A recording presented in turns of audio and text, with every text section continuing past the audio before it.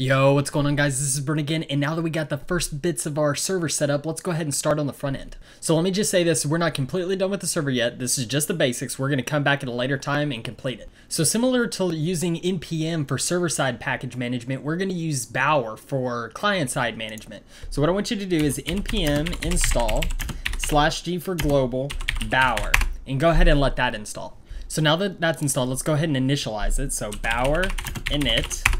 And we'll go ahead and follow the prompts here. So name, we're gonna do Brent Aureli portfolio. Version 0.0.1. Description, brentoreli.com portfolio. If I can spell. Main file, we really don't have a main file. We're gonna expose node modules, or actually we're gonna expose anything. We don't need keywords. Author is good. License MIT is good. Brent Aureli, or www.brentoreli.com is my home page. Currently installed components as dependencies. No, because we don't have any currently installed. And we don't need to ignore any files. And we don't want to mark this package as private. So let's go ahead and that looks good. Check out this bower.json file. Everything looks good. So now we can install our packages by typing in bower install angular and save that to our Bower file and let that one install. And then we're going to need bootstrap. So bower install bootstrap / save that. Let that one install. So one of the things that Bower does that I really hate is it brings in all these files that we're never going to really use. jQuery, I mean, of course we're going to use jQuery, but not all the source files and stuff like that. All we're really interested in is this jQuery.js file. So there's a package called Bower installer that we're going to install. So we're going to do npm install Bower installer. And actually we're going to globally install that /g Bower installer and let that install. So now what we can do is actually below our dependencies here, we can create a new area called install, and then inside install we can set a path to where we actually want to install all of our libraries. And so I'm going to just set this path to client libs, and we'll go ahead and save that. So now check this out. Bower installer.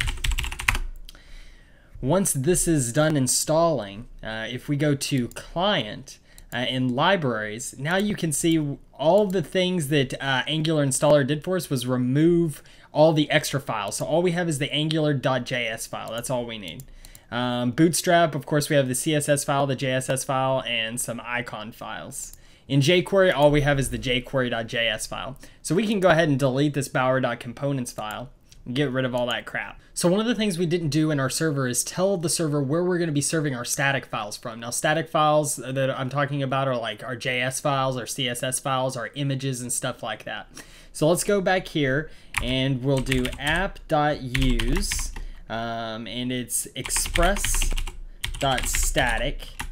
And then inside here, we can do our path.resolve, and we can say it's going to be in the folder with our directory name /client, and save that. So now that that's all set up, we can actually code our first page. But for the sake of keeping this video short, we're just going to go ahead and use the boilerplate code for Bootstrap, like their little demo page. So we're going to go ahead and go here, grab the source from bootstrap.com/examples. We'll just go ahead and select all and copy that and paste it into our index.js file. Now, like I said, we're going to change our routes here, or rather where it's pointing to. We need the bootstrap.css file, so it's going to be located in our libs, bootstrap/bootstrap.css. Save that, and then let's refresh our page here, and there we have it. We have a little bit of a bootstrapped web page. So that's pretty much it for this tutorial. In future tutorials, we're going to be customizing this HTML to suit our own needs and adding AngularJS for a whole variety of different reasons. So if you like this video, go ahead and hit subscribe. If you got any questions, comments, or concerns, go ahead and post them below. I'm pretty good about getting back to everyone, and I'll catch you guys next time.